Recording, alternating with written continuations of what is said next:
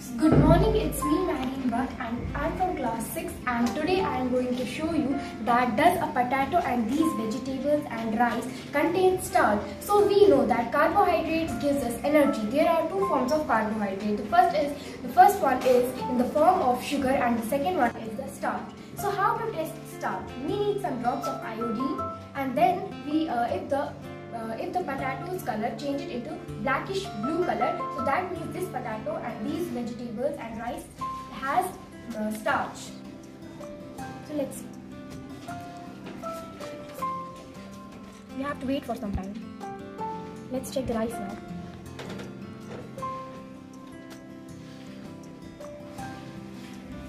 Yes, the rice color changing.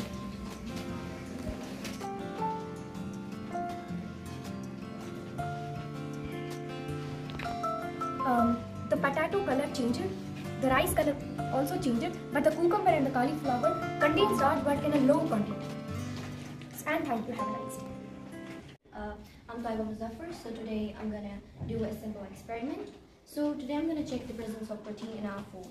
So protein are needed for the growth and repair of our body. Foods containing proteins are often called as bodybuilding foods. So the two main chemicals that we're going to use in this experiment are copper sulfate. The formula of copper sulfate is CuSO4. Cu stands for copper, SO4 stands for sulfate.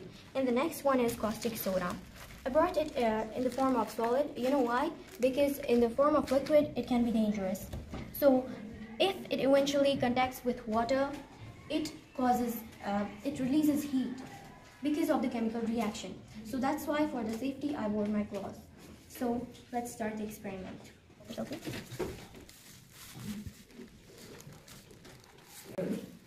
Let's add some water to it. Mix it well. Now let's take the caustic soda.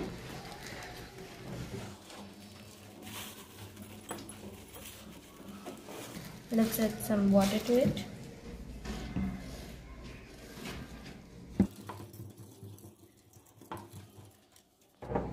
And now let's mix it with the egg.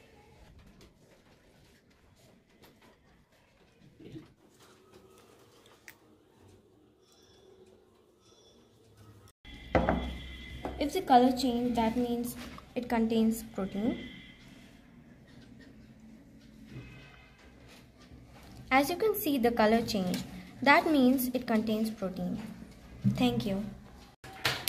Good to everyone. Today it's me Hafsa and my friend Nilofer. We are here to check the presence of fats in our food. So let's start our test. First I will use this oil.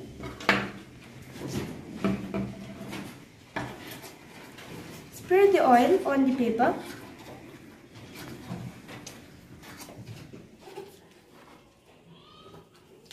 After some time, you will see this translucent stamp on the paper, which tells us that this food contains fats.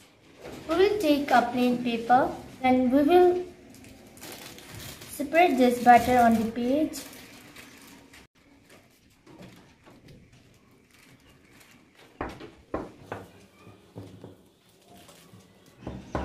You will see the translucent stamp on the page. You will see the translucent stamp on the page.